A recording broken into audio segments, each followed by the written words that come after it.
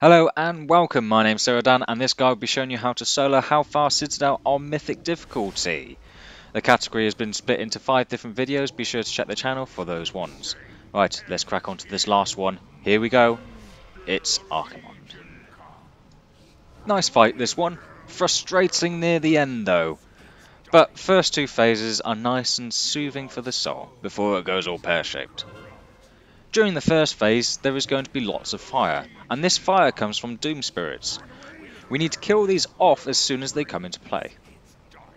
And when an ad is also up, take this out again as soon as you can, then focus your energy on the boss. Then also move out of fire when he casts a lure of flames, just move out the green swirls. Phase 2 comes after the boss hits 70% health. We have no more Doom Spirits, so it's just a kill ads then kill boss phase. Pretty easy.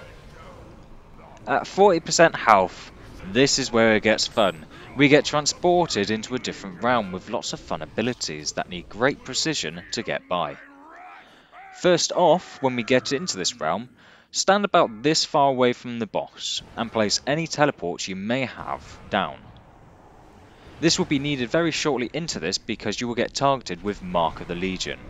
This will punch you straight in the air and off the side to die when the buff expires.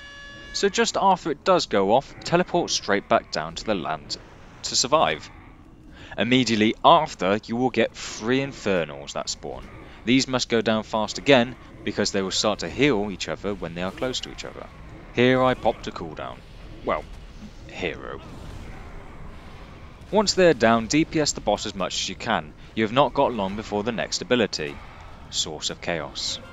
This will be a crystal directly in front of the boss. This needs to die as fast as it spawns, because this crystal will push you off the edge. What is with pushing you off the edge today? Pop more cooldowns for this, and use your teleport if you must. After that's down, you'll have a little bit of seething corruption. This is nothing to worry about really. However, after this, you will have Twisted Darkness. Now this will kill you. If you can, instant cast the stars that are coming your way to kill them before they get to you. They're small, they're fast, and they will punch you right off the edge. Once they're down, it's just a simple repeat of everything which we've just gone through. But hopefully you can get him down before all this happens. And, of course, fingers crossed for that mount.